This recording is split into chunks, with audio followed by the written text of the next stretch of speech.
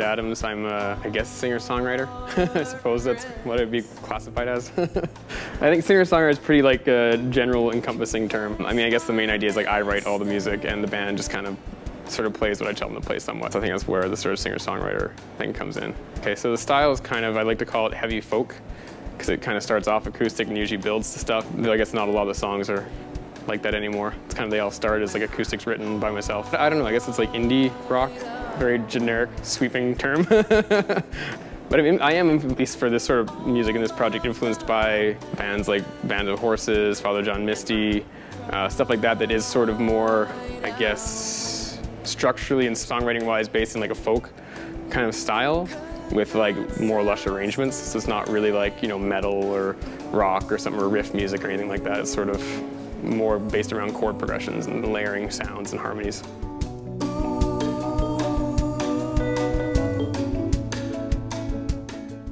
Tides is kind of like a love song. It's sort of like a song about unrequited love, I guess, or something to that effect. I don't know. It's kind of one of those songs where the words kind of came out and I just kind of left it how it was, and very loose inspirations, nothing really specific. Very inspired by Radiohead. There's a lot of sort of Radiohead stuff going on, and on the album it has like a drum machine, but we found that that was a bit too hard to do live, trying to keep a drum machine going in time with everyone else.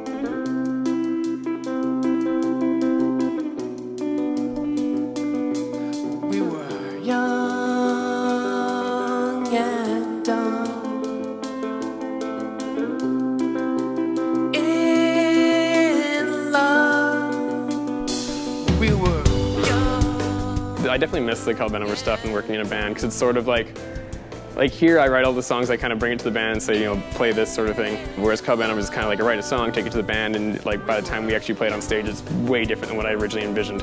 Usually like, well, probably better than what I originally envisioned, because everyone kind of brings their own ideas and becomes a sort of different beast. So I think there's an element to that like, you know, I like the whole solo project because I do have the control over all the music, but I feel like sometimes maybe the songs aren't as best as they could be because it's just like me writing them and not really collaborating with anyone on them. So there's definitely an upside to both of the angles.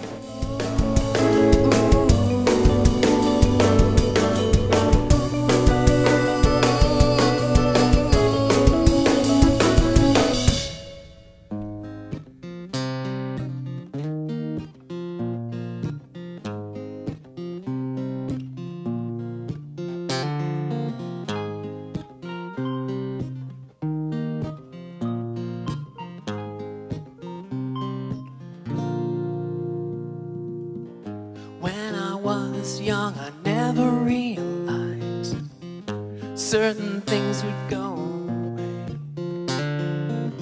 But now I'm older and putting it together, things no one ever wanted to say. I keep the shadows out of my bedroom, leave the light on at night. Tell my monsters to go away and leave me. Don't you ever come back.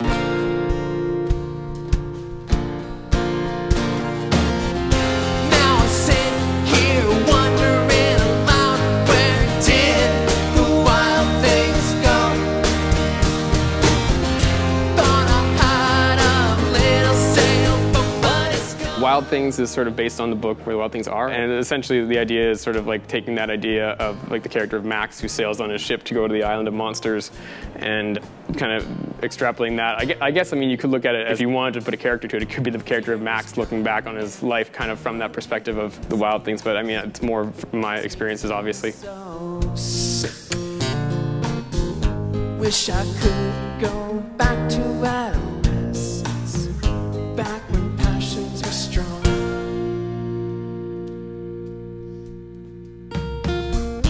Need to relearn things I have forgotten, things you only know in youth. Getting tired of acting like a grown-up, gnome child at heart.